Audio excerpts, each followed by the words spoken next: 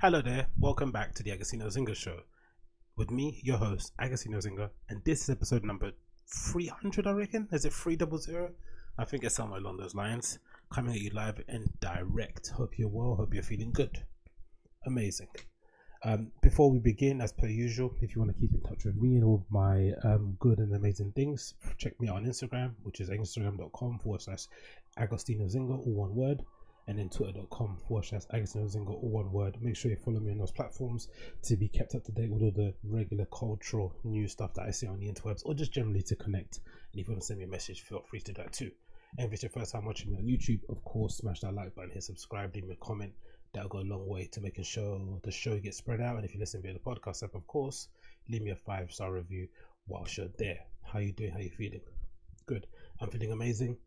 I've just got back in from a long, well, not from a long rest session, but I had a semi-long session. I'm on to like week 2 of my Hal Higdon 5k plan, which I intend to, because obviously, we're on lockdown at the moment, so there's no races I can go and do, and park runs are probably out of the question because they would probably involve more than 2 people. So what I aim to do is that I'm going to follow the Hal Higdon running program. And then when it says I'm meant to race, I'll just do a 5k in the area that I live in, just to make sure I've got something to sort of look for, something to aim for, a little kind of personal best thing. So now I'm on the 2nd week of this program. Previously I was doing the CrossFit endurance program, which kind of prescribes that you will do less mileage in a week, more tempo stuff, more stuff involving form, more stuff involving strength and conditioning training. But Hal Higdon's a kind of basic, running a certain amount of miles a week, split between days, and then some tempo stuff, some repeats, but mostly just running and getting out there and trying to get your cardiovascular endurance or capabilities up to where it needs to be. This is the program. I recommend you check it out if you're a runner and you want to get into running, or you're looking for something new to do. I'm pretty sure it's the industry standard. A lot of people use it, but I don't know if you're into like the couch to fit sort of stuff, or I don't know, but I've used this. It's on the website called halhigdon.com. It's a training plan. So they've got loads of training plans for, if you're doing different sort of races. You've got 5k, 8k, 10k, blah blah blah, up until a full marathon. And then it's split between the weeks, obviously here. And essentially I just did what I do. I did the 400 meters. Yeah, I swapped the tempo run for 10 200-meter runs. And then tomorrow I'm going to do another 3-mile run, and then another 5-mile run on Sunday. So it should be pretty good. So you get quite a good split there. What I tend to do, I tend to sometimes swap the Tuesday run over to Monday, because I like to start my week with a run, just to kind of break the monotony of the week being in, and just to kind of get the week started in the best possible way. And yeah, it feels pretty good. I feel quite strong. My legs are aching a little bit, don't get me wrong, but I've done a good job of making sure that I'm always using my little lacrosse ball to get all the little knots out of my feet as soon as I can, and use that to massage some of my calves and my thigh muscles. So that's been helping, but generally you just need to keep training more, running more, and that will usually kind of get you back to where you need to be. So I recommend you check it out for sure. But that's all I've been doing really. I've not been doing that much else, which has kind of allowed me to go outside a little bit more than probably others. But yeah, so far it feels as if everyone's kind of on the verge of breaking down, which makes sense, right? It's the 3rd week. I think for the most part, most regular people who aren't me, will probably crack before then, because you don't have the opportunity to go see your friends. Because I think that's probably why a lot of people are suffering. I think the family thing is a big deal, don't get me wrong, but I think the idea of just being social and just being out and about, I think some people might even miss the commute. There's probably there's probably a small minority of people out there who just miss going on the Central Line in the morning, right? Hopping on a crowded 25 bus, or just maneuvering around Liverpool Street, or trying to get through the hordes of people that's an office circus. They probably just miss that busyness of a city, because that's partly why that's partly why people come to a city in the first place, right? It's because they want to be around the hustle and bustle, right? A city that never sleeps, everything's always going on and shit. But yeah, for me, I've found it pretty cool, man. I've been enjoying it. I think it's been a good way to kind of reset.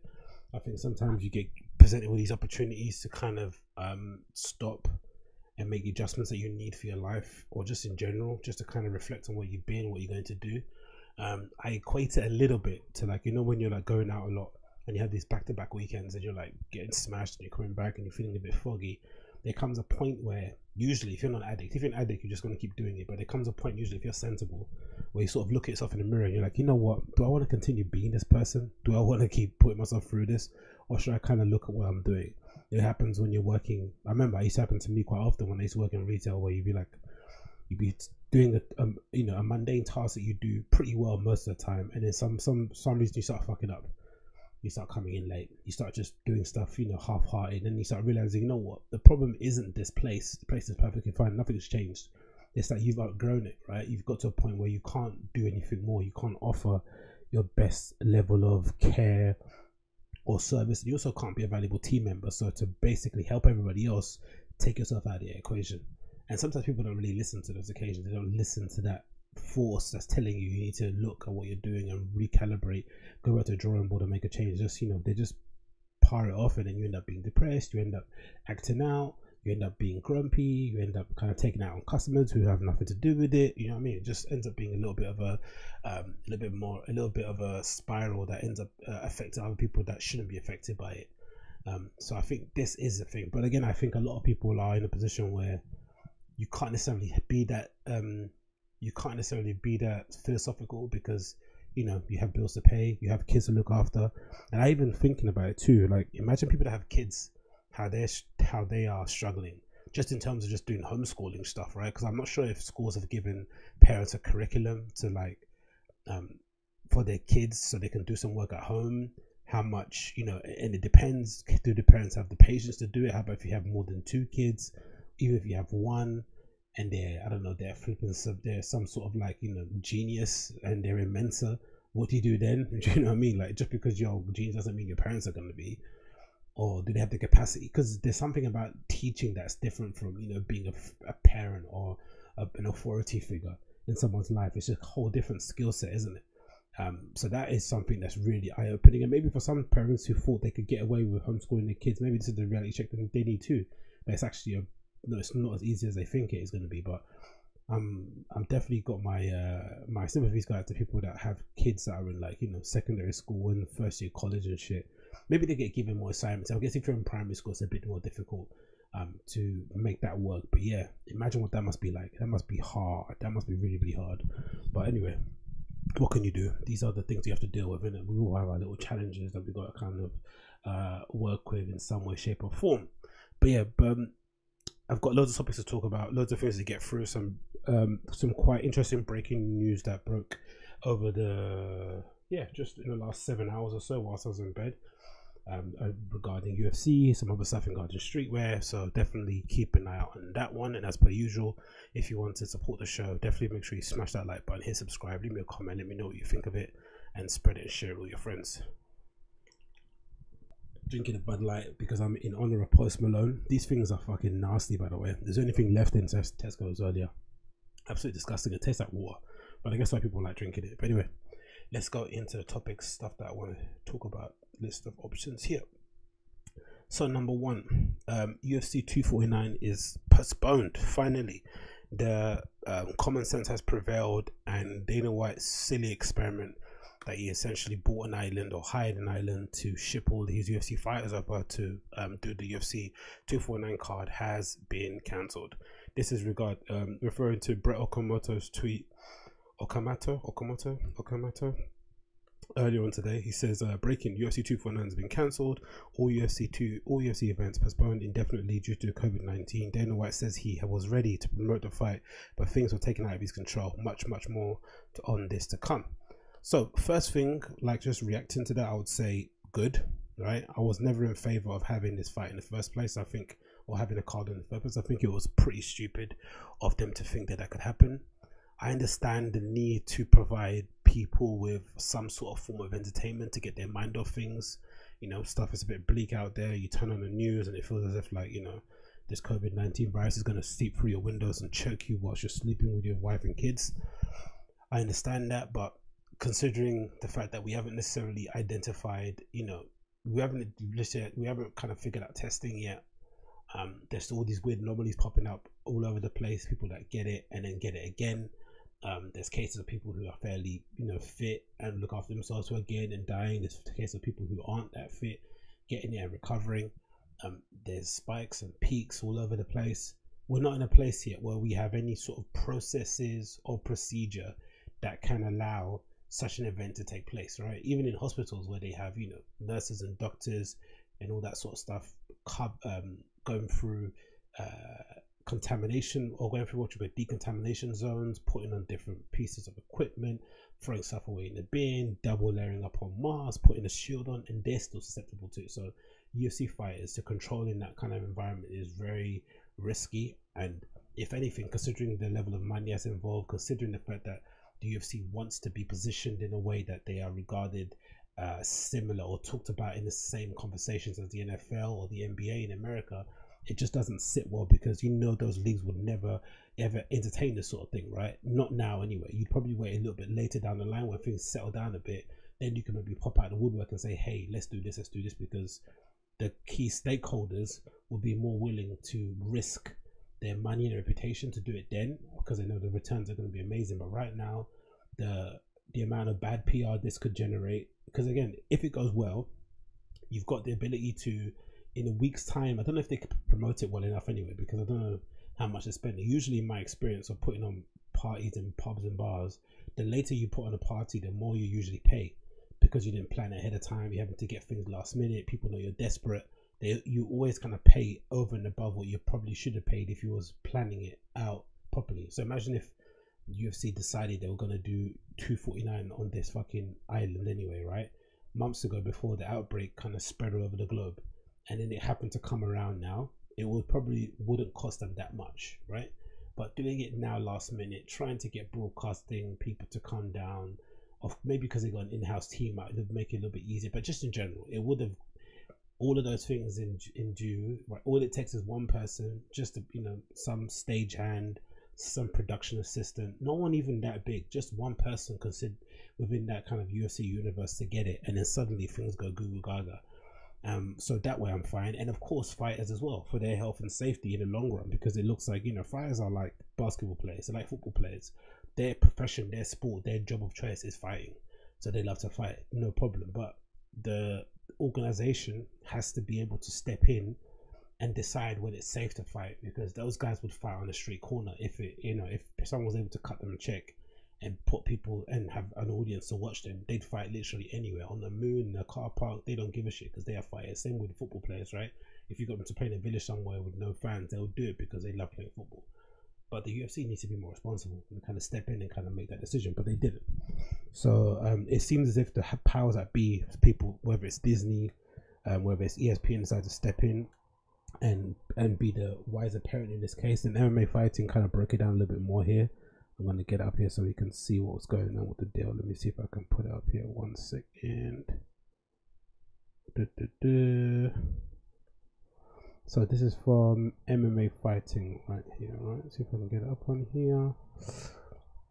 So MMA Fighting, UFC 249 up and coming events postponed due to coronavirus pandemic. Dana White promises the fight will proceed. So even though, you know, he's hit a stumbling block, he's still trying to go barrier on, you know, just bullishly trying to dig deep and do it. Now, the bullish attitude behind it, I'm not sure what it is, because I remember reading something along the lines of, you know, ESPN or Disney has a contract in place with UFC that means that if they are able, no, that they have to hit a certain number of events a year in order to get the 750 million, whatever they've been promised in their contract. If they don't hit that amount of fights, however long it takes them, that deal is null and void. I'd assume so, right? Those guys don't play when it comes to this kind of contract. So I understand the need to kind of get a fight on, but I just think in terms of PR, in terms of perception, in terms of backlash, if they would have just waited a couple of weeks down the line when things maybe settle down a bit, when the peaks in certain places, you know, dipped. I just read a report recently that supposedly the projection of death that was like going to be 100,000 has now been lowered to like 60, right? Which is obviously still not bad, but it's not 100. If you wanted to be a little bit capitalist, if you want to capitalize on that and take advantage of the kind of brief fleeting moment of victory, that would be it. But now, whilst everyone is still confused and they're nervous to go shopping, to put on an event like that, it just doesn't make sense. And also in terms of optics, because again, you can't necessarily blame UFC for this, but I would assume in terms of optics, the government wouldn't want a major sports organization like the UFC to put an event on, because it would send the wrong message to the public. They'd be like, oh, that's on, that means I can go out with my friends, right? Of course, that correlation is a bit of a stretch, it's a bit weak, I know, but if you are sitting on that board and you're those people that get paid that kind of money and you're making those kind of decisions, you have to kind of pull away from it and look at it from a bird's eye point of view, and try and think of things 5 to 10 steps forward ahead of time, as opposed to what Dana's doing, we're just flying off the seat of his pants in it. But what can you say? Anyway, let's read the article here. So this was from MMA Fighting. It says the following: UFC 249 has been officially cancelled. The stunning reversal comes just days after UFC President Dana White confirmed plans to move forward with events, starting with a card planned from April 18th. The UFC has now decided to postpone all its upcoming shows with no timeline for when the promotion will return to action, which is how it should have been from the beginning. They should have just done this from the start, said they were going to postpone all the fights, but not cancel them, because I don't think anyone's cancelled anything really.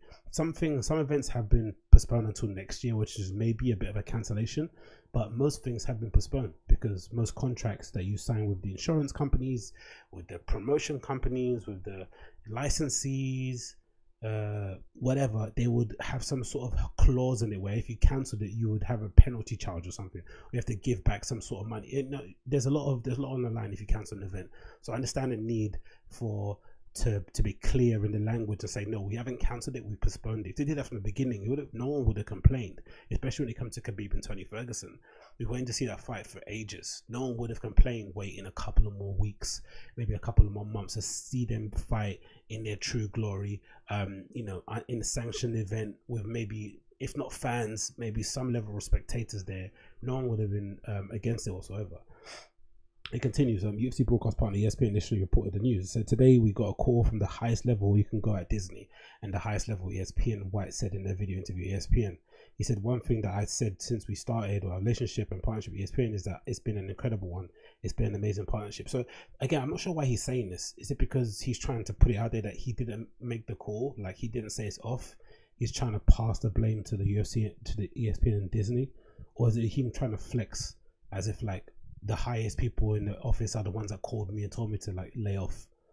Either way, it doesn't look good on you. Do you know what I mean? Like the adult had to step in and tell you, the little kid, to kind of come back inside and wash his hands and have his dinner, or wash his hands or brush his teeth and go to bed.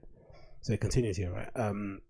ESPN's been very good, very, very good to us, and the powers that be there asked me to stand down and not to do this event next Saturday. The UFC initially postponed 3 events scheduled for March 21st and 28th and April 11th due to the initial outbreak, but they sneaked in that Brazil one. And if you remember, the Brazil event that they sneaked in, which was behind closed doors, no one got tested. So they were trying to make it seem as if they were going to test everyone, and we have the most healthiest roster of people. They're all strong and fit, which is a really nonsense idea, to assume that a virus isn't going to infect you because your fighters are strong. Even if they're strong, if they get it, because if you subscribe to the brain dead, like Brendan Shaw point of view, where he says, oh, if you get it for a week, you're not dead, innit? It's just a week that you're going to be laid up in the ICU. Okay, a week on the ICU, maybe close to getting a ventilator. When usually if you're on a ventilator, it seems like that's like your death note.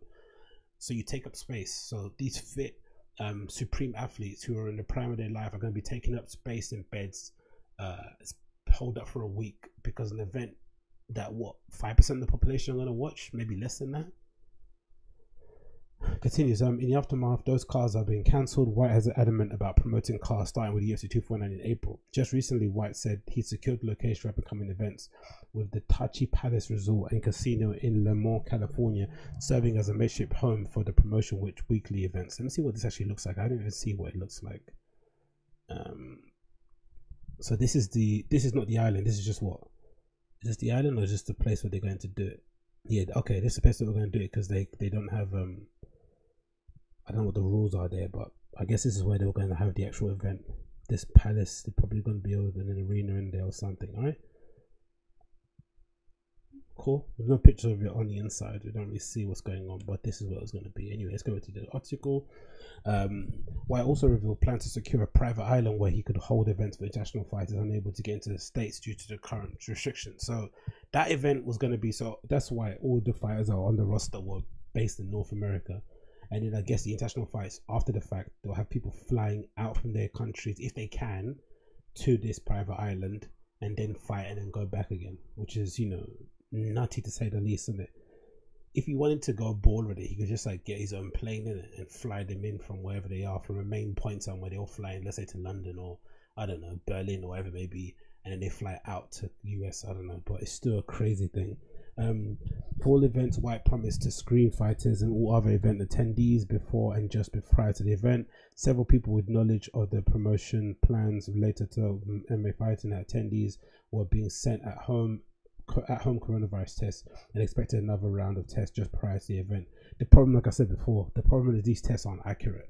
There's been some discrepancies here and there with testing if you've been paying attention with the news, and I'd imagine these tests aren't instant, right? They haven't, I don't think they developed technology or they developed the processes just yet where you can have a test sort of like a diabetes one where you just prick your finger and you can instantly get a reading. I don't think that exists just yet, because if they did, the governments would just buy a horde of them and send them to everybody around the country, right? Just to make sure everyone's okay, especially with people cracking under the lockdown. It says the fight, anyway, they continues here. The fight card was scheduled to proceed with makeshift headliner of the UFC lightweight champion. Khabib was ruled out of the fight with Tony Ferguson, the fifth cancellation of the booking due to reported travel restriction from coronavirus in Magomedov's place when Justin Gaethje, who was set to fight Ferguson for the interim title. On Wednesday, ex-champ Rose Namajunas withdrew from the rematch with Jessica Andrade. Her manager later said the withdrawal was a result of 2 deaths in Namajunas in Rose's family from coronavirus. So imagine, they have all this flack coming at them from media. Most the UFC media has been a bit, you know, they've been a bit pussy with this, right? They haven't really spoken that much out of it because I guess for the most part, because you know it's Dana White. If you speak out against him, it doesn't really change anything. He just gets even more bullish. His head gets more red, and he just doubles down. The fans are a little bit in love with his kind of nonsense that he does and the kind of circle that follows him. But yesterday, you heard people like, you know, making disparaging comments against Rose, saying that she's a quitter, saying that she always flakes. And then now it transpires that the reason why she pulled out is because 2 members of her family died due to this virus going on. And the UFC knew this, right? They were aware of what happened and they were still willing to go forward with the event. Like, imagine how irresponsible that is. And imagine someone else got ill at the event or catch the virus and then this story came out. You know, it would just be a PR disaster. But again, someone like Dana just loves all the attention, negative or positive. But the reason this is so discerning is that if this was just like, you know, if they wanted to be the next Pride, if they wanted to be an evolution of Pride, right, and just a professional version of Pride, let's say, fair enough. But from the beginning, or from the moment they sold to the ESPN, the moment they went public, they've made it known that they wanted to make UFC a legitimate quote-unquote sport.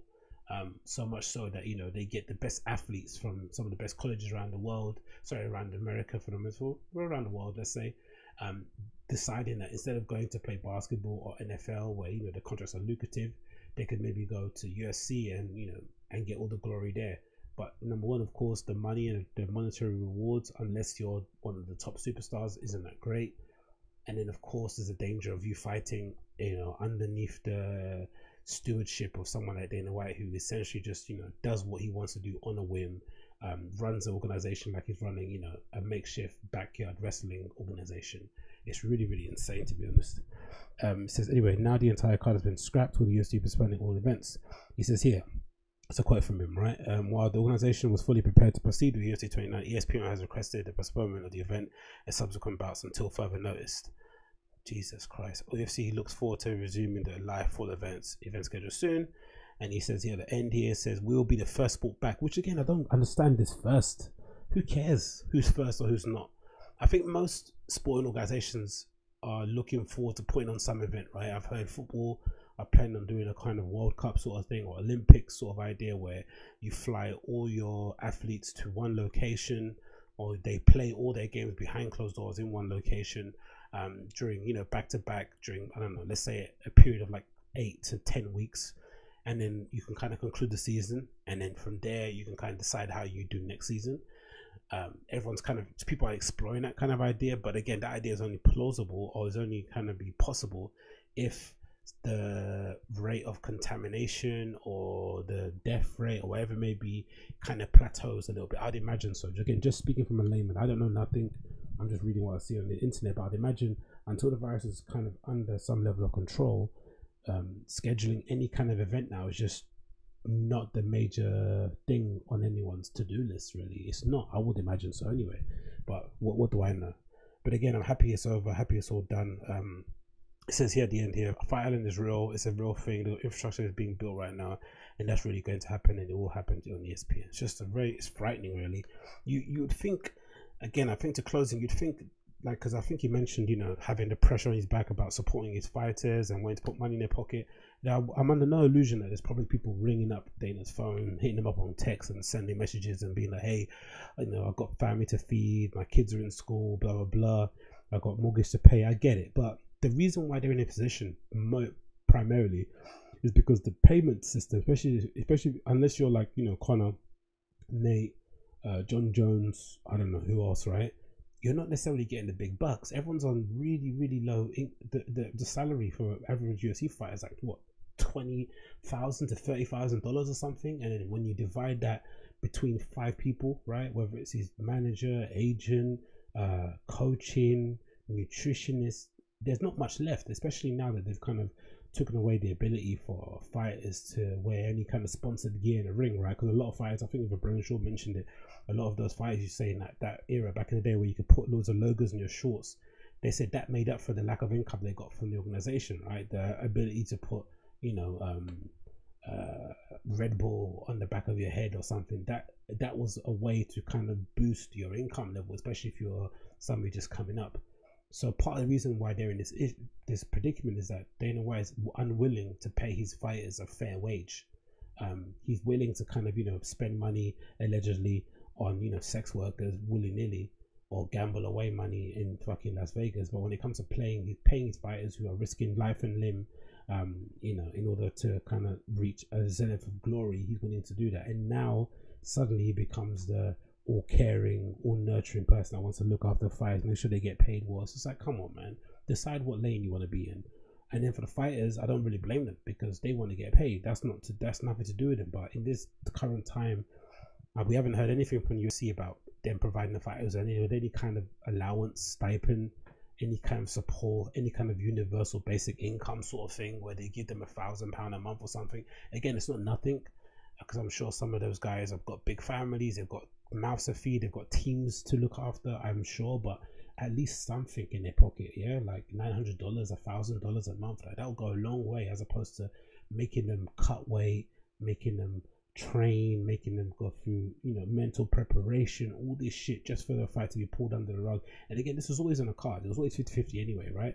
But then for you to get this faint bit of hope and then suddenly to get pulled out from underneath you must be devastating, especially for the people that actually didn't mind going, because it's actually quite a cool idea, right? This idea that you got this island that you're gonna do these fights on, the gimmick is quite cool, the idea kind of rings true, right? It reminds you of Mortal Kombat. It's a fucking fantasy for mixed martial arts fans, but not under these circumstances, just not necessary. Again, it would be like a hollow victory to have this back on and become like the winner of it. I don't really see the point of it, but again, glad it's over, glad it's done, and now we can kind of move on to other things, and hopefully they find a solution that works for the best of everyone going forward. And again, thoughts and feelings go out to Rose Namajunas, who's kind of having to, you know, number one, have to deal with all the trolls online saying that she's a quitter because she decided to pull out an event because someone in her family was ill, and now because, you know, the news has transpired because that's actually why she pulled out of it. So thoughts and feelings go out to her as well. Make sure, you know, you be nice to her on social and send us some nice supporting messages. But yeah, glad it's over, man. Next on the list here we have weird NHS hats. I'm a bit this is a weird one to approach. I understand the sentiment, right? I get why people are doing this sort of thing. I know it's like, you know, you want to give support, you want to make people feel good about the work that they're doing, but there's something a bit self-righteous about this, number one, and there's also something incredibly corny too about this. So this is a brand called Blacksmith Store. I'm assuming they're a UK brand, and they've got these really cheesy, corny NHS fundraiser caps. So essentially it's a 5-panel cap distressed with a little strap back, you know, dad hat with a little strap on the back. Obviously, of course, it's got their brand written on the back of it. It's all just so you know who did it.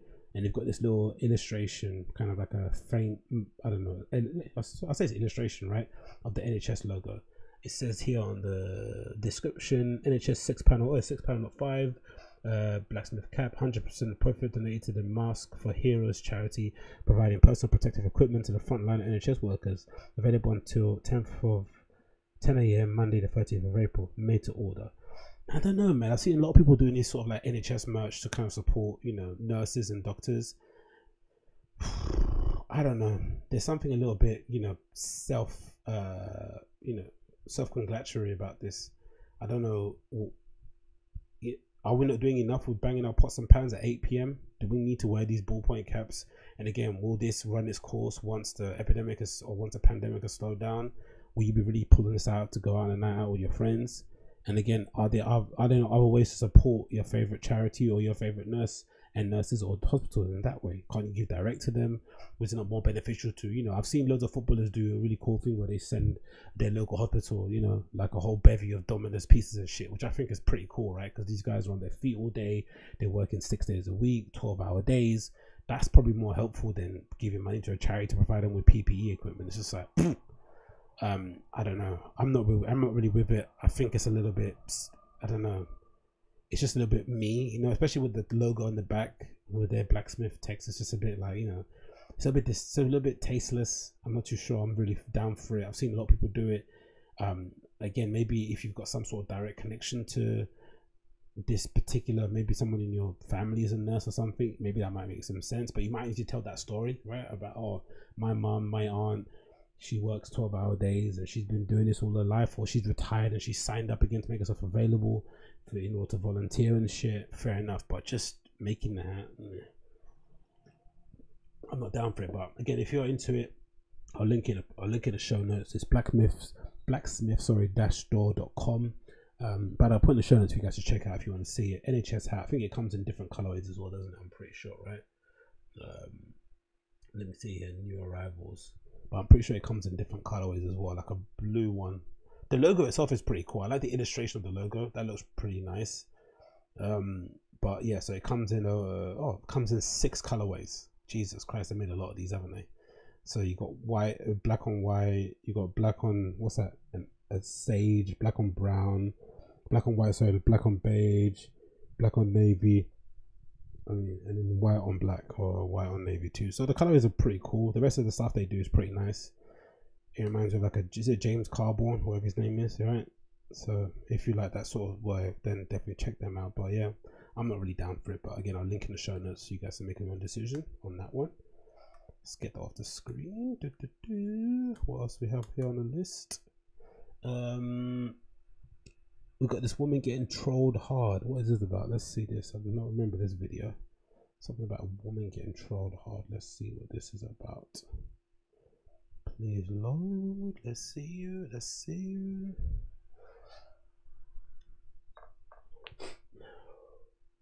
Okay, cool. So this is an article from the Financial Times, which I'm surprised about, because you'd think they'd be a lot more discerning and kind of, you know, wouldn't necessarily get taken for mugs.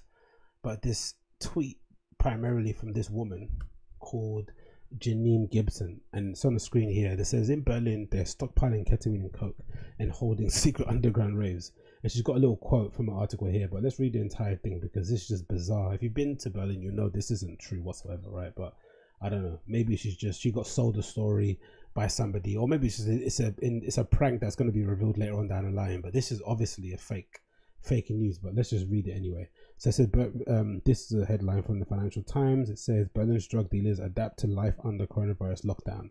It says vendors face shifting landscape as supply routes close and users' habits change. And they've got a picture here of one police officer holding a bag that looks full of cannabis or something, and he's zipping up and pointing to evidence box. So it goes following here. It says, from an appropriate social distance, Dave offers cheery advice to a customer stocking up on ketamine as a lockdown in Germany's capital Berlin begins in bite. When you think a little bit more would be nice, go to hell ahead. So this quote says the following: when you think a little bit more would be nice, go to the hell ahead and have another bump, he says, indifferent to nearby police officers. Whatever feels good, just go gently. And it says the following: around the world, it is not just a legal business that they are being transformed by coronavirus pandemic. From the corona specials to the personalized delivery services, drug dealers are hustling to keep business flowing. Suppliers are scrambling to find new routes as transport closes down, and promoters are flouting the ban on groups by holding underground raves, which is true, isn't it? Like you'd imagine, like with most things, drugs are like any kind of product, right? It needs to be it needs to be moved from point A to point B, right? Sometimes point C. It goes from, you know, maybe the places where it's being cropped, it goes to a broker, a middleman, and then it goes to the actual location where then it gets divvied up to all the local dealers, wherever they may be, right? That's how usually a key would kind of get transported from the origin source to the broker. Then that broker does a deal with the people from their local regions, wherever they may be, and then they break it down and divide it amongst the people who deal with the territory. I don't know, whether maybe nowadays with darknet apps and cutting, you can go directly to the source, but usually that's how it works. So you'd imagine with people, especially now, I've seen videos of police at borders stopping people from going out, it would kind of stop the flow of those drugs coming in and out, so that would affect it in that way. But to suggest that somehow, you know, people are taking advantage of it is probably not true, because I'd imagine, I don't know how people are, but I'd imagine if you're locked in at home and you're just sad and you don't want to, you know, you're in lockdown, you want to be with your friends, the last thing you want to do is get super wasted and super high. You probably want to keep it to some kind of sensible level. You don't want to go too crazy. Part of the reason why you do those recreational activities is because you're doing with people and you're outside and you're having fun. Doing them on your own all the time, probably not the same thing, I would imagine. I don't know. The article continues. It says the following here. In Berlin, the city famed for its hedonistic nightlife and techno clubs at the Berghain, dealers such as Dave are adapting to serve a large number of clubbers who find themselves stuck at home with little to do but get high. Again, who's Dave? Do you know anyone in Berlin called Dave? I've never heard of a Dave in Germany, personally. I think that's a bit of a lie. Social distancing, it says here, and restricting on movement has also spurred stockpiling, with the prices of some drugs rising sharply. Okay, of course, it's a seller's market, I'm assuming. And here's a quote. It says here, people are panicking, and not just about the toilet paper, said Lucy, who deals cannabis to a private customer base, which probably makes more sense. I'm assuming people are going to smoke here and there, right? Call up your local coffee shop and get some bits and bobs. And it says the following again. Right now, I'm selling 500 grams a day. Jesus. Before I would normally sell about 100. And like all the dealers quoted in this article, she asked to be identified by her street name, which is what? Lucy. Dave and Lucy. Interesting, right? Jack, another private dealer. Dave, Lucy, and Jack. There's something dodgy about this article. I don't know. Another private dealer just received his biggest ever single order worth 1,500 euros. He said preferences have not changed. He said ketamine and anesthetics sold on the streets for its trance-inducing effects and speed are still top sellers. Many of his orders have doubled and some have even tripled in size, he says here. What else is here? So dealers see trouble ahead, however.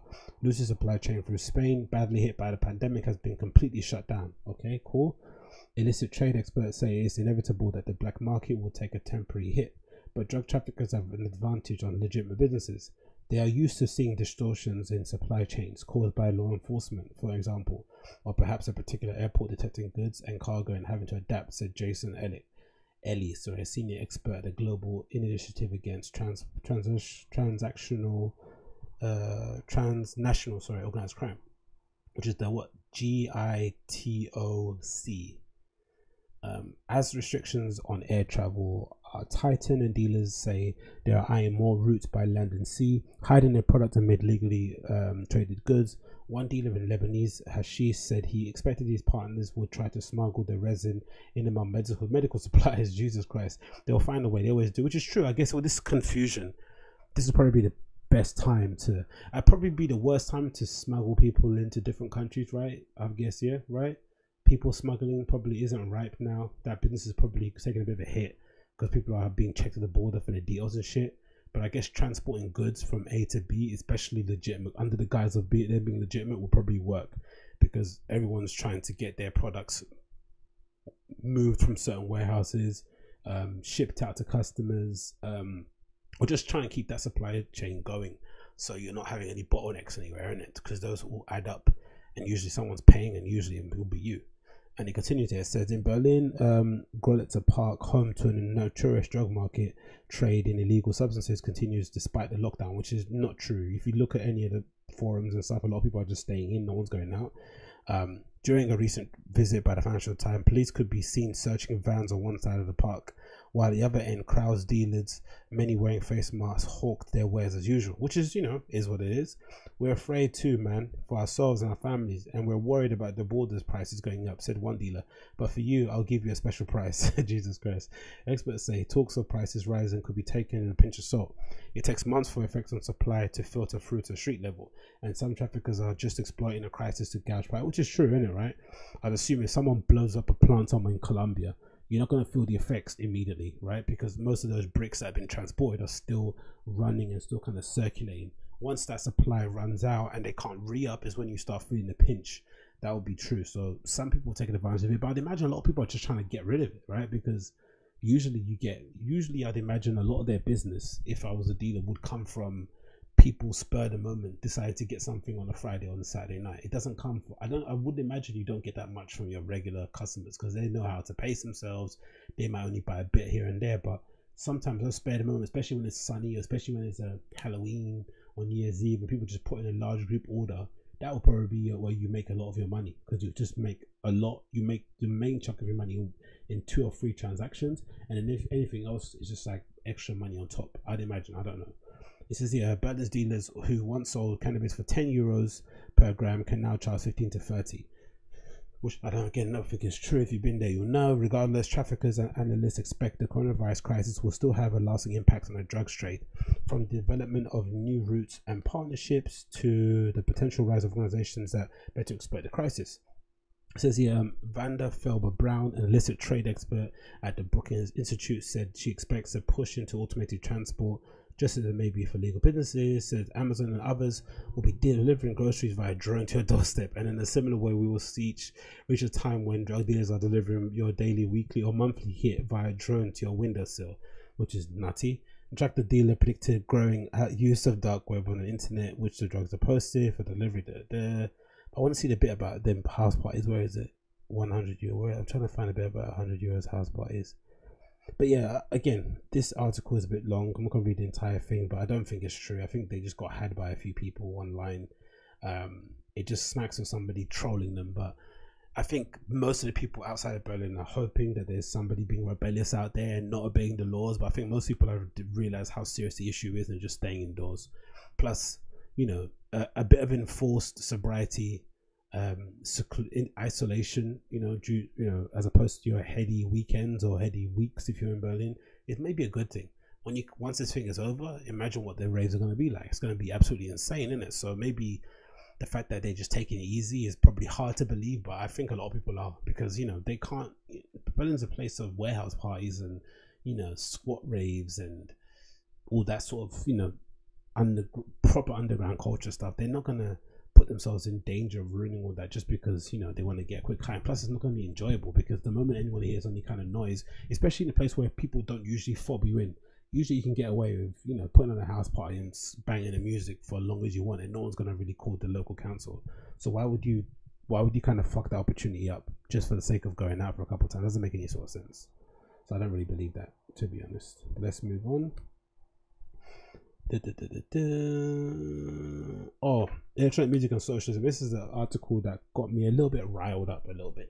I didn't really agree with this, but I'm gonna read it anyway. It's from Mixmag, and it touches upon the idea of somehow being able to distribute wealth or income that's generated from the dance music scene, whether it's from club gigs or whatever it may be, or live streaming events, to producers and DJs that are lower down the totem pole, right? The idea or the kind of perception is that most of the money is concentrated at the top, right? The main apex, the main point where all the big, let's say the top 20 RA DJs are kind of placed. Production teams, labels, promotions, live streaming platforms, they all kind of operate that top 5%, and they kind of hoard most of the cash, quote unquote, if you believe this presumption presented here by Mixmag and most people in the scene, and then everybody else is kind of fighting for scraps. So this kind of article is kind of pushing this fee sharing model, where you essentially take the 50 grand, some big DJ will get paid, and somehow if they play a particular track from an artist, that artist is entitled to get a portion of that 50 grand, because obviously they're contributing to that event. I don't agree with it, but you know, that's the premise that is on there. So let's read the entire article and I can kind of go through some of my thoughts and feelings behind it. But I'm not really a fan of the whole socialism approach to electronic music. It's not really necessary, really, considering that the reason why it's like this at the moment is because the model is broken, and there's some parts and there's some accountability need to be taken from the players in it who have got it this way in order to change things, as opposed to going after the big DJs who are earning the money that, you know, they're rightfully earned, or that, you know, the market dictates that they get. Let's fix the system first so that we don't have a platform where, you know, this person's getting 50 grand and then the person underneath is getting 10. The disparity is too much, especially when, for the most part, especially if you've been in this, I've been doing it for 10 years. I know from my own self, like, being honest, like, there's not really much separating a lot of the bigger DJs to the ones just below them. There's not much. Of course, there's a lot separating your bar person to like somebody that plays at a festival, plays at big clubs, cool. But from the top ones, from the top 20 RA voted to maybe the ones from 21 under to probably 50, there's not much separating them in terms of ability wise, in terms of talent, in terms of taste, in terms of reading a room, in terms of maybe appeal. There's not much separating them. I'm assuming the top ones are, let's say, like a Ricardo Villalobos. If you get him to play in a shed somewhere in the middle of Forest Gate, that thing's going to get sold out. There's people that move tickets and that perform on a high level, but mostly everyone's sort of playing on an even playing field. But this is the article here from Mixmag. It says the following headline: should a free sharing model be enforced in dance music? Enforced as well. I'm not liking that term. That's a little bit authoritarian, really, isn't it? We don't want that. So it's the following: it's becoming increasingly impossible for producers to earn a sustainable income from making music, and while the events industry is currently on hold, DJ fees have been scaling to eye-watering heights in recent years. Now, firstly, I don't agree with that statement. I think increasingly impossible is something that could apply for all digital, all kind of creative endeavors on the internet, right? Because the internet democratizes everything, right? You can now, because of the internet, I can effectively put out an EP, put out an album, put out a video edit, put out a live stream, put out a mix that could essentially, if I put out enough of them and I do enough work, I could potentially be on the same lineup as a Seth Troxler, right? Just because of the internet. Back in the day, if I wanted to do that, I'd have to press a dub plate, I'd have to buy the equipment, right? I'd have to buy a really expensive computer, really expensive gear, sometimes analog gear. I'd have to learn an instrument. I'd have to have contacts at the record stores. But now I could just submit my stuff. I can just upload it on SoundCloud, not even submit it. Maybe have people talk about it on social. It gets picked up by a label who contacts me via Instagram, and then suddenly now I'm the next big thing. So that affects everybody. It's not just to do with production, not just to do with electronic music scene. Everyone's kind of feeling that digital squeeze. But again, I still think the cream rises to the top because there's more competition out there. You have to raise your game. You have to come with something different. You have to come with something unique. You can't just, you know, phone it in like people did maybe in the past when it was a little bit more easier to do, or a little bit more harder to do. It made that less people were doing it. Sorry. So it continues here. So DJing, of course, is a skill that should be valued. Anyone who has ever watched their favorite DJ set can attest to this. However, the current global royalty system, largely unfit for purpose, should be looking at a radical way, new ways of ensuring electronic music makers are compensated fairly for their time and craft. I agree with that one. It says here, dance music sphere has come to mirror societies in which it resides, and the wealth divide between the world's highest paid DJs and the global underground community is a gaping chasm that continues to widen. And I don't think that's a bad thing. I don't think underground DJs should try and get paid like someone that's playing at, let's say, I don't know, Awakenings, or somebody that's playing at, I don't know what big festivals are. They shouldn't be thinking that, because the whole reason why you're underground is because you have the ability to play for probably a little bit more of a discerning crowd. The spaces are more interesting. You probably play more regularly, I would assume, right? Because those events only happen, those kind of Awakenings and those other things only happen during a particular time of the season. But if you're an underground DJ who's fairly good and has a good following, you could be playing all year round, all over the world, right? You have, maybe you don't pick up 10 grand a set, but you might pick up your 200 euros, 500 euros every single weekend, doing, you know, essentially pressing pause, pressing cue and play for tracks that you didn't make. Is a pretty decent salary, of course, compared to David Guetta. It isn't, fair enough, but do you want to be David Guetta? Do you want to be playing that kind of music? Do you want to be on a private plane? Do you want to have the pressures of trying to live up to the expectations of a commercial audience? Do you want all that? That is not the same level of kind of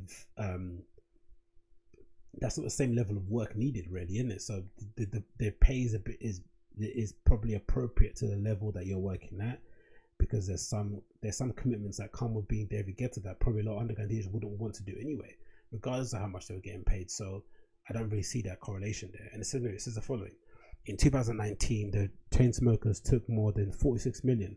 Marshmello racked up a juicy 440 million, and David Guetta lined his pockets with a modest 18 million. These are all the mainstream DJs with few or no ties to the DIY dance music communities pushing electronic music forward. But as we discussed last year, what happens when Aphex Twin plays a track by a left field club artist in his set?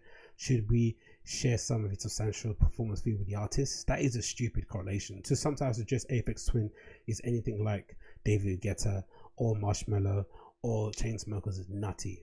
The Aphex Twin is nothing like that. Aphex Twin actually comes from the underground. It's probably one of the few artists that's been able to pop in the mainstream, maintain some kind of level of integrity, dignity, not sell out, which is, it's a bad term anyway, but he hasn't sold out in the conventional terms and been able to take his brand of underground electronic dance music to the mainstream without compromising too. He does it on his own terms, right? Sometimes it's been rumored that it's not even him playing on the fucking stage at most of the occasion. It's him playing fucking white noise for an hour. It's him just having these amazing lighting effects and, putting out random EPs of stuff he recorded 10 years ago. Like, he's just doing things at a really high level. He's really representing us underground music fans in the right way. To suggest that him playing a track by an underground artist is exploitation or that whatever is ridiculous, because part of the reason why you're an underground artist, part of the reason why that would be a good thing is because you're an underground artist and some mainstream guy who comes from your scene is playing your stuff is good. How comfortable would you be if you're an underground music producer and David Guetta played your stuff anyway? Would you like that? You probably wouldn't. You'd end up like most one-hit wonder people, right? Who, especially in the dance music scene, I think of who can I think of? I think of maybe Danny Days, maybe is a good example. Somebody who made a track that happened to blow but didn't represent anything that they actually are into. That sometimes they can get caught in, right? Major and Coles is something like that, right? What they say isn't something that she probably wanted to do her entire career, but it happened to pop, and now suddenly you're having to make a different alias so you can play other kind of music, so people aren't expecting that same kind of techie house, deep house sort of feel. It's a two-edged sword, isn't it? Like, and I don't necessarily think it's a fair comparison to compare Aphex Twin to David Guetta. They're different levels, they're different groups, different levels. It's just a whole different thing. But anyway, let's continue. It says, although the vast majority of DJs and artists unanimously agree that producers should receive a certain amount if the major artist plays a track, the practicalities of fee sharing are messy and unrealistic. DJs, because the quote, DJs making high 4 to low 6 digits, Aphex Twin, etc. Again with Aphex Twin, man, Jesus Christ. He doesn't get any respect from Mix Mag, innit? And imagine the people they promote on here and they give him Aphex Twin stick. Really? Like, come on. While playing the music to others too is highly problematic, even though for many folks these are the only types of gigs that they will help them eat. It's odd to bind to be, and says avant-garde pop artist Lafawadna. I don't know how you pronounce it. I like the idea behind it, but it's just really, where do you enforce it? Offers Berlin-based DJ Zero. Fee sharing is fair, though it's a fair thought, and it would be nice, but how many rich people are sharing their resources? Not enough.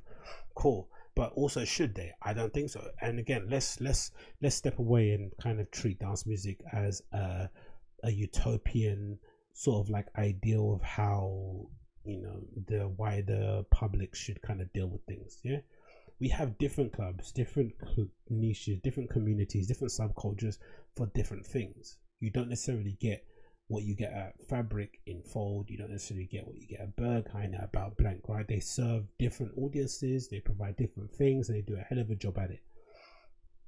So and again, they pay accordingly, judged by what kind of gates they get in, blah blah blah, whatever it may be.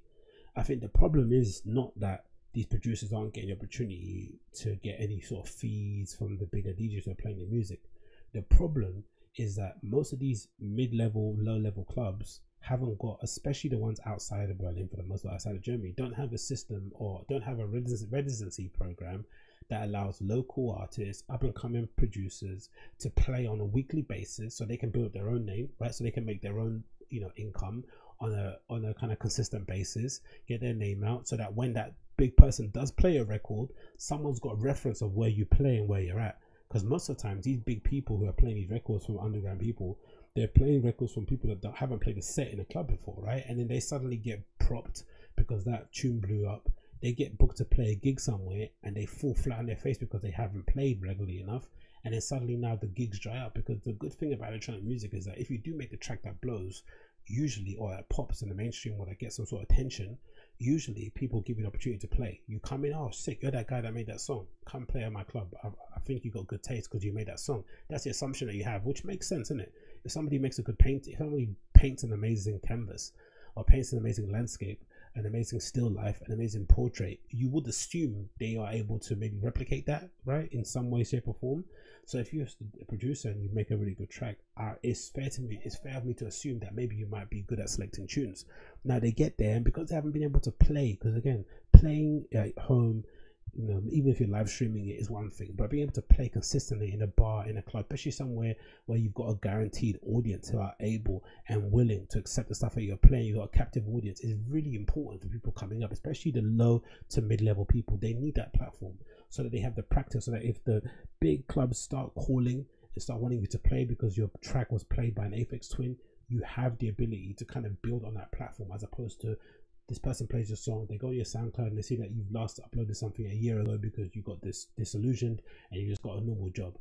So the problem is it's attached to the clubs and the infrastructure around it, because they're so desperate to get Ricardo Lobo to play every single weekend.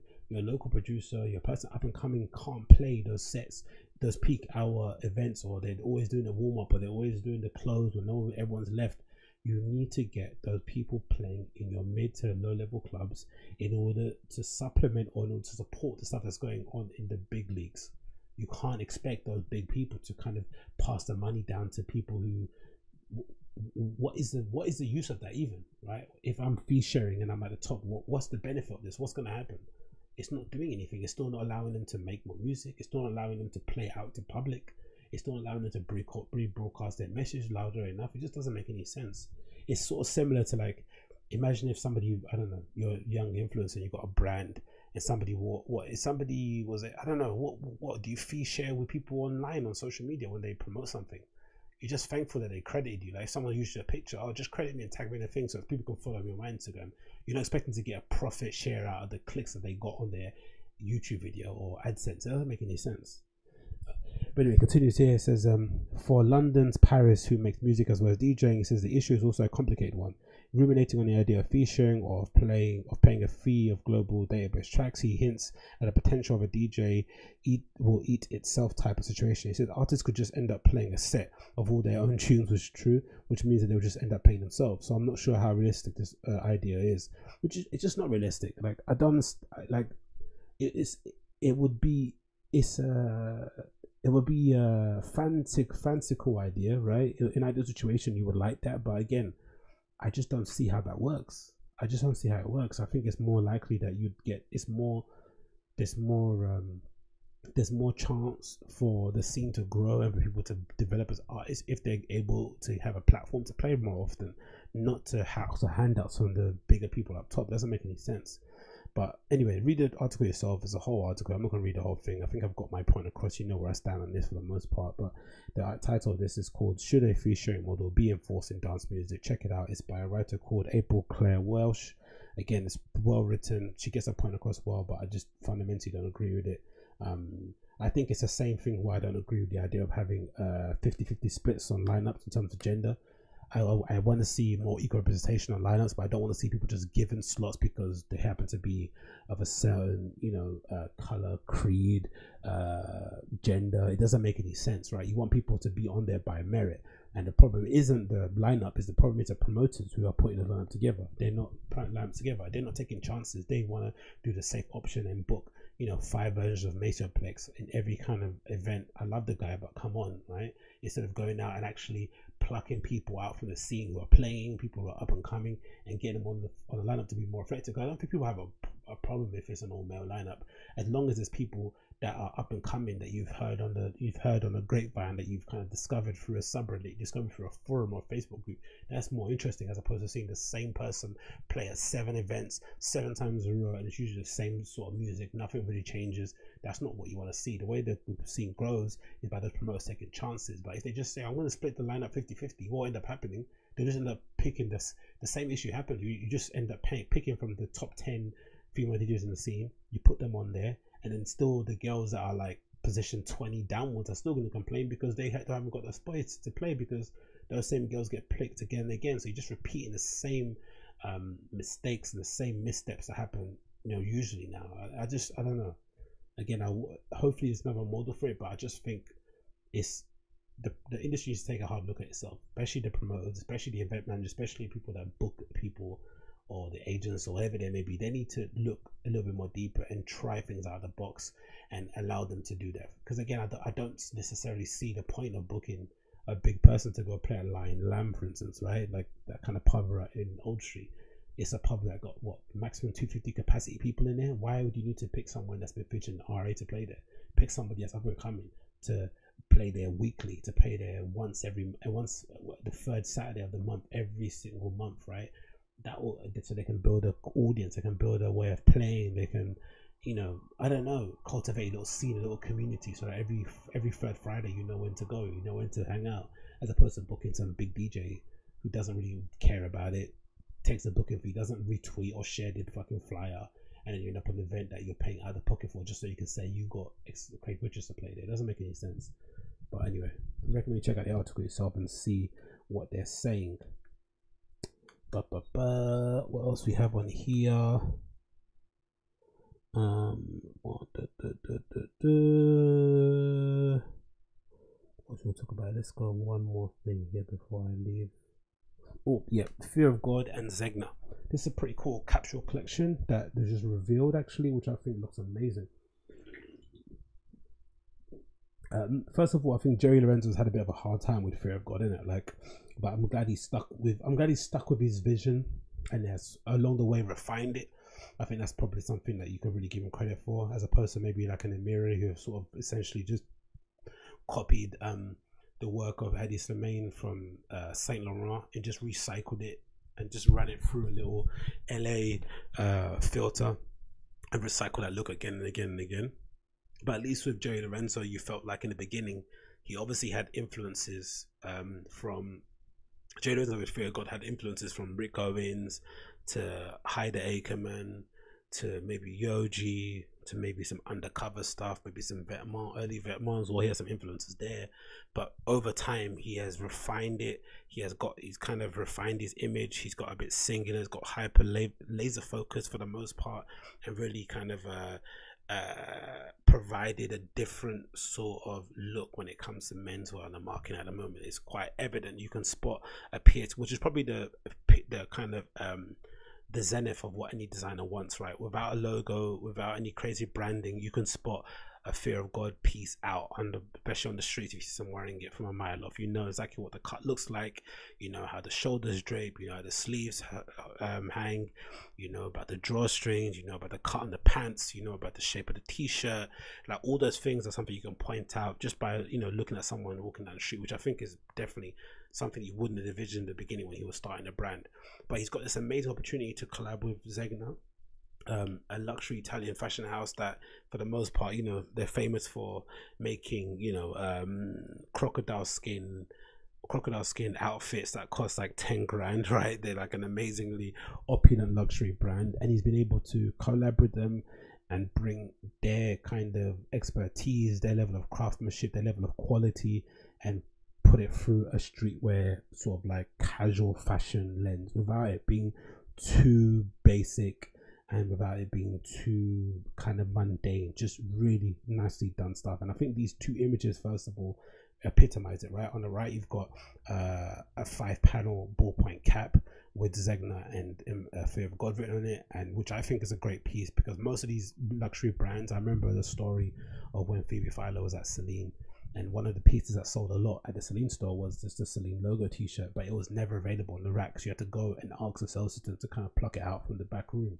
They were very resistant. This is maybe prior to the whole fashion, prior to the whole like street style thing, right? Street style now has turned into a sort of like a logo festival, right? Everyone wants a logo or a brand or some sort of thing, and I think a lot of designers are kind of leaning into it and designing stuff with, like, you know, crazy text on the back or distinctive stripes or patterns. But back in the day, people didn't usually do that, and maybe I guess that kind of level of designer, Phoebe Philo, right, is probably thinks it's a cheap way out to kind of just put your logo on a t-shirt, because you know the brand has some kind of, you know, relevance or appeal to it, so the t-shirt is elevated immediately just by putting your name on it.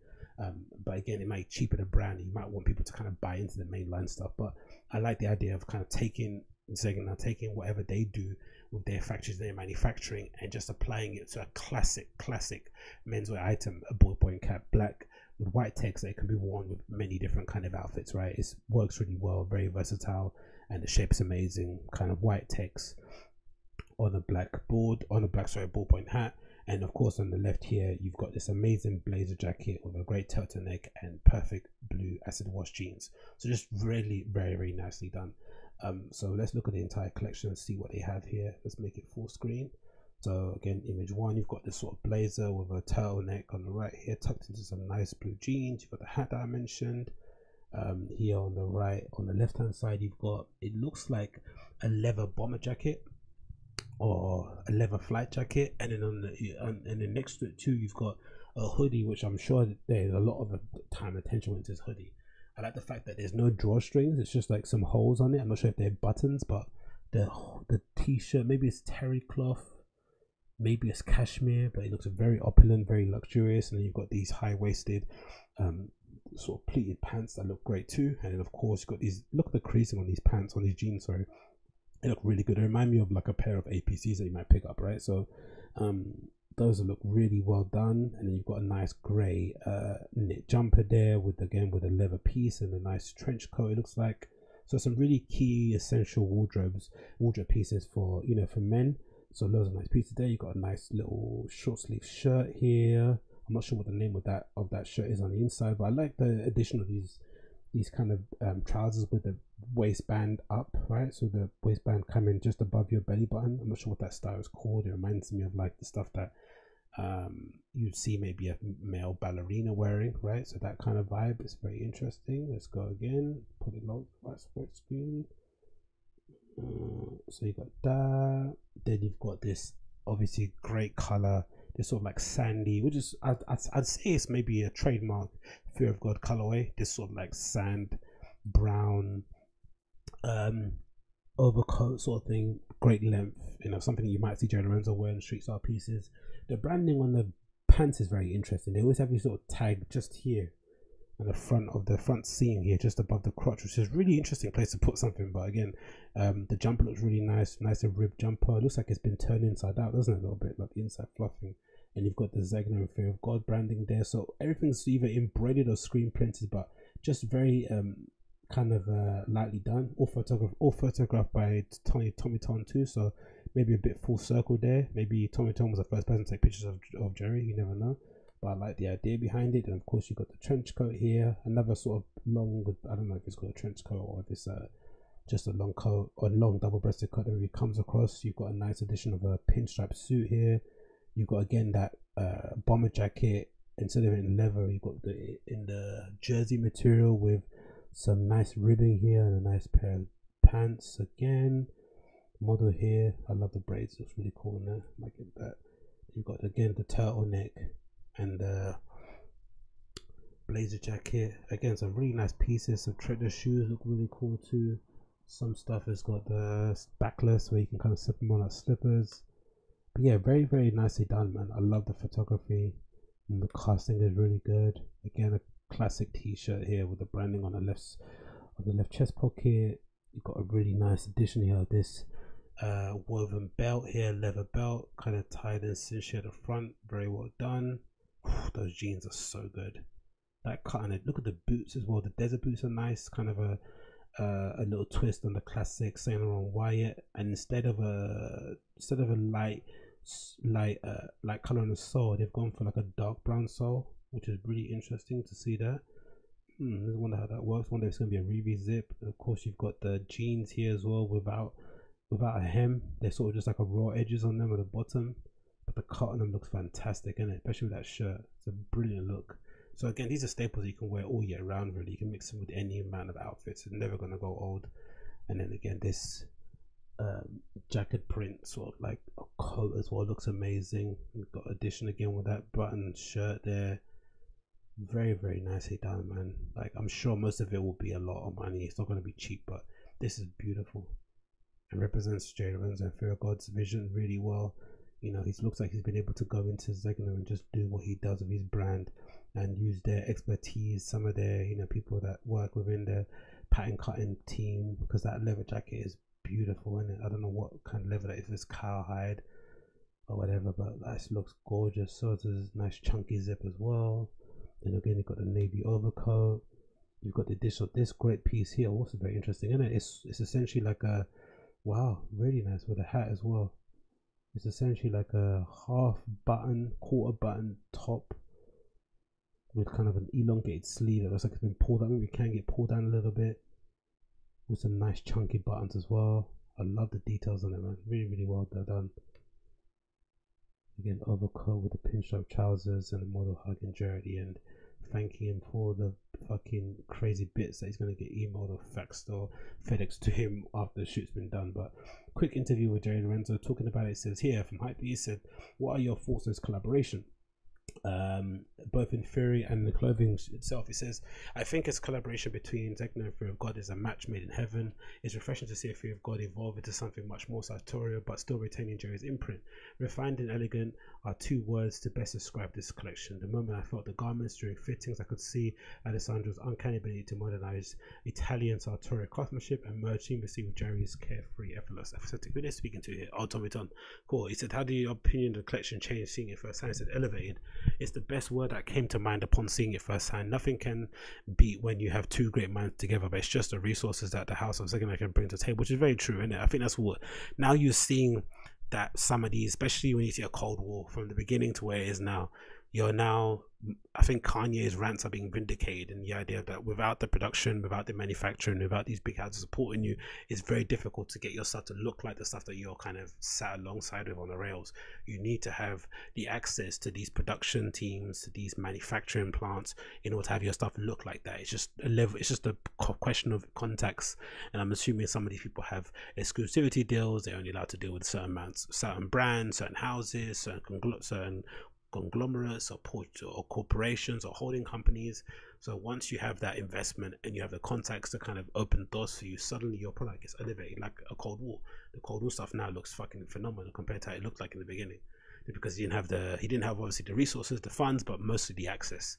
So it says elevated, nothing can beat when two minds come together. It said, you know, firsthand from the yarns source for the knitwear to the precision of the tailoring, it's not buttoned up as maybe some might be concerned working with Italian house, especially as in tailoring. It's just easy and transformative in the moment you put the clothes on. Awesome. What did you want to showcase? So the photograph says, I wanted to focus on the craft and details primarily. I wanted to say this was minimalist, but it's very thought out and considered. I know Jerry is very hands-on with every tuck, pleat, or any gesture of touch. It's important that extra set of eyes sees and tries to capture that. I'm always grateful for Jerry to entrust me to capture the collection in a different perspective, but he gives me freedom to capture what I'm feeling. This was a beautiful collection, and it was hard to stop taking photos because there were so many moments of beauty. Yeah, definitely, you can definitely feel that. You can definitely feel the love, the appreciation between one group. I guess Zegna too would appreciate what Jerry's doing with Fear of God, because he's been able to provide his kind of modern take on Americana luxury streetwear in that kind of sense, but with a tailoring aesthetic behind it. And Zegna have been able to kind of lead the way from a kind of luxury, high luxury point of view of menswear, kind of that European point of view in menswear and in streetwear sort of way, in their own kind of way, don't get me wrong. So for them coming together, it's probably, they're learning a lot from him that they can apply to their runway collection. So don't be surprised to see a lot of the notes that they've taken from this applied to the runway collection they present next season. And also don't be surprised to see a lot of the stuff that Jerry's learned from his time at Zegna applied to his stuff that he's going to do in the other seasons too. So I think this is a match made in heaven. I'm not usually down for the whole fashion and streetwear mixes, but sometimes there can be some great synergy behind it too, and I think this is a good example of it. Any details on an upcoming date? We've got to take a look at this will release in September 2020, so in Zegna boutique and select stores worldwide. So yeah, definitely take a look out for that. It's an amazing collection. I think it looks very, very nice. Or very, very nice. It's gorgeous actually. It looks sublime. That hat is going to be everywhere, isn't it? Oh yeah, this is the hat that Drake wore, isn't it? Yeah, so definitely see that everywhere. I think he wore the blue one. I'm not sure if that's a sample. It's like a blue colorway with like a white text. So expect to see that everywhere. But my pick so far, of course, is the overcoat, especially the overcoat in the sort of navy colorway, and then of course the jeans and the desert boots. Those are my picks, definitely 100% my picks. And of course the suit will be, you know, that'll be a best way to get, you know, this is probably the only Zegna suit I'll be able to afford in the immediate future, so that's definitely one of it. But that overcoat there on slide number, what's that, slide number 17, and the jeans and desert boot combo on there on slide number 12 are my two favorites. But definitely recommend you check it out, man. Some beautiful pieces there from Fear of God and Zegna from Hypebeast. Anyway, that's an hour of me rambling. Thanks so much for tuning into Agostinho Zinga Show, episode number 300. As per usual, if you're watching this show via YouTube and you like what you're seeing, smash that like button, hit subscribe, leave me a comment. If you're listening via the podcast app, give me a 5-star review, share with your friends, and all that good stuff. And if you want to see more stuff regarding myself, check out all my links at my website down below, agostinhozinga.com. Be able to find my Instagram, follow me on there, follow me on Twitter, send me an email, check out my blog, all that stuff is on there. But until next time, I'll see you guys again very, very soon. Peace and blessings. Take care. Bye.